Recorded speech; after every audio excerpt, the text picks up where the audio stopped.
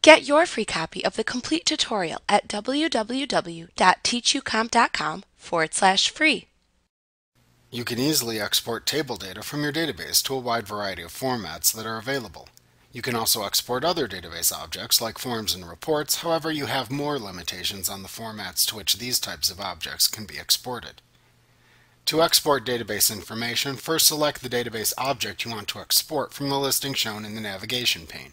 Next, click the External Data tab in the ribbon. In the Export button group, click the button that shows the file format to which you want to export the selected database object.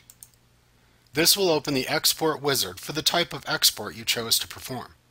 These specific steps shown in each wizard will vary slightly depending on the file type to which you are exporting the selected database object.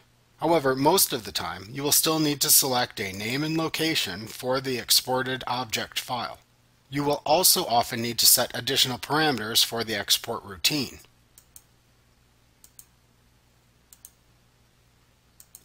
Now, just as when you import data, you will also be prompted to save your export routine if desired.